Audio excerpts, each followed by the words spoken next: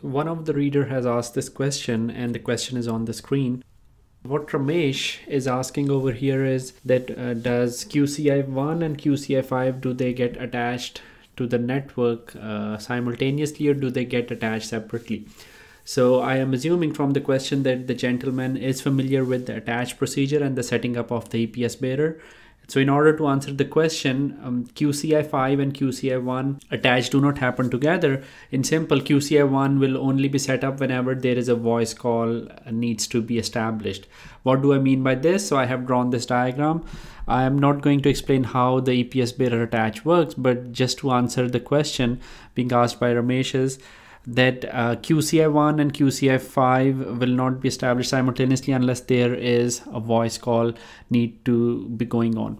When you power on your phone, and assuming the network is VoLTE enabled and the user or the UE equipment is also VoLTE enabled, what will happen is default EPS bearer will be established first. Usually the default EPS bearer is QCI-9, and after that the other IMS signaling EPS bearer will be established, which is QCI-5. Once this is established, this only is responsible for carrying IMS signal. If a user wants to dial a phone call or dial a number or anything like this, then this QCI-5 bearer will be used to carry IMS signaling via PGW towards the IMS.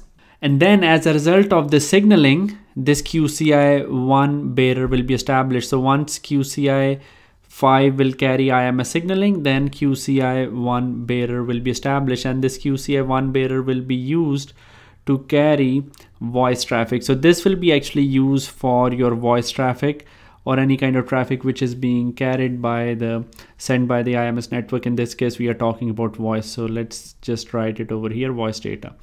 Now having said that, let's say you are on a voice call for the next 5 minutes. So for the next 5 minutes, this QCI-1 bearer will remain established.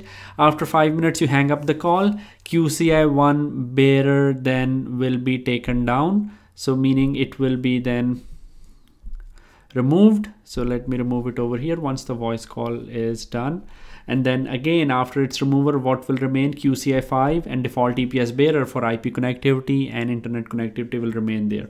So to answer the question from this explanation, QCI-1 and QCI-5, if you are continuously on a voice call, will remain established as long as you are requesting voice traffic, voice data at the same time. Once you are not requesting any kind of voice services, voice data, then QCI-1 will be taken down, but QCI-5 will remain there because that acts as a default IMS signaling bearer. It will be carrying any kind of IMS signaling in order to set up QCI-1 bearer, in order to take down QCI-1 bearer, so on and so forth.